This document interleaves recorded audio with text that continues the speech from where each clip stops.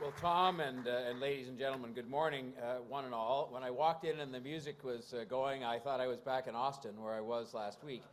But I think being here this morning and being here on the site of the former government entertainment complex and what's being announced today really just reinforces the same message that was reinforced with me. And it was something that I had in my heart as somebody who is a city builder at heart and somebody who ran for mayor for that reason before I left, and even more so when I came back. And I see a couple of people that I was there in Austin with, Michael Warren from our music office, Michael Hollett from North by Northeast, and all the good work that they're doing, one in the City Hall and one in the community to build our music. But you know, what you figure out after a period of time, and I think all the people that are in this room or in this tent understand that. I should say, by the way, that I was introduced last week. When I came in here this morning, I felt like I was back in Austin in another respect, because it was my first introduction to live hip-hop.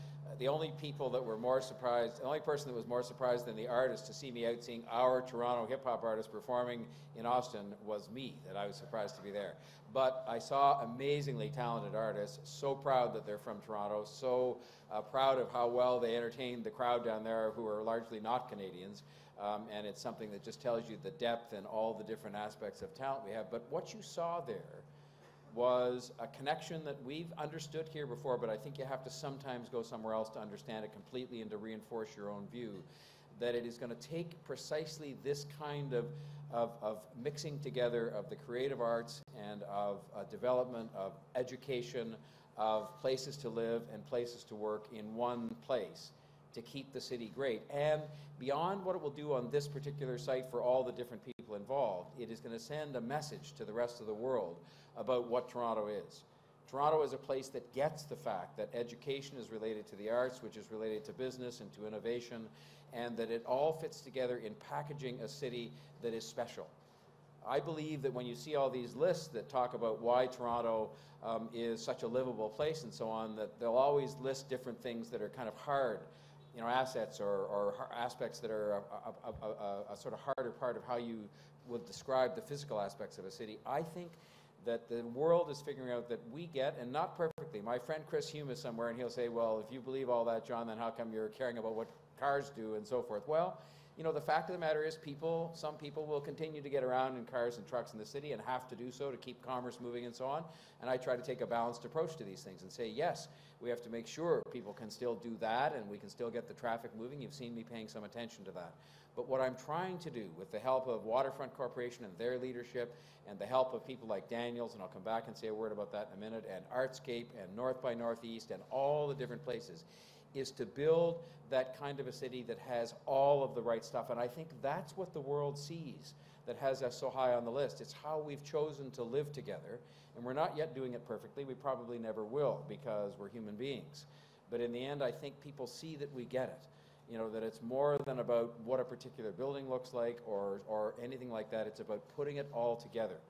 And I want to just say that beyond the good work that is done by Waterfront Toronto and public organizations like that, I don't go to every project that is being opened or initiated in the city because, first of all, I don't have time, and secondly, I just don't. But I wanted to be here today because it is such a special mix of a place where people will live and work and play and study and care.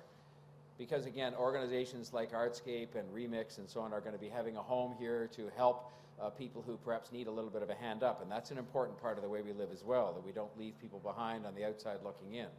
But I also wanted to be here, and this is not indicative of the fact they'll get any special dispensation or consideration from me ever, but it's a sign of my respect for the Daniels Corporation that they have chosen over time to go beyond just being a corporation that does business here. They do that, and they do it very well, but they've chosen to be good corporate citizens and to understand that if we're going to build the kind of city that I was talking about and I think we all want to live in, one where we can be truly proud of what it is and how it does respect our Canadian values, that corporations, as well as everybody else, have to go beyond just being in business.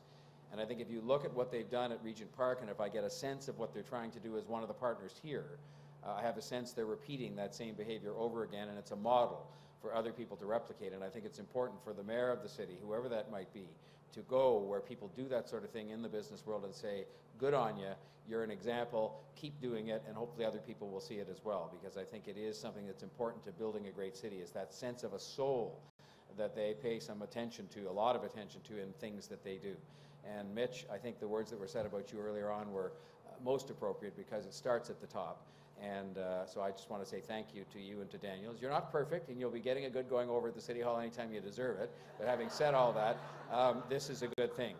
And so, ladies and gentlemen, I haven't delivered a word of what I brought with me, because I just said what was in my heart about this. But I wanted to say congratulations to everybody involved. I haven't mentioned them all, but I just think I'm very proud of a city that can produce a project that is going to have all of the people that Tom mentioned involved in it and do all the things it's going to do. We've got to keep doing that over and over and over again. Have places that aren't just for people to live and aren't just for people to study or aren't just for people to work, but are for people to do all of those things in close proximity to one another, and that they care about each other, because this project has all that right stuff. And I hope that it's as good in the reality as it seems in the concept. And I want to just offer my words of congratulation and say I'm excited about this. It's going to create jobs, and it's going to do things that are positive for the city, and I'll look forward to coming back and seeing it all happening here not too long from now. Thanks very much.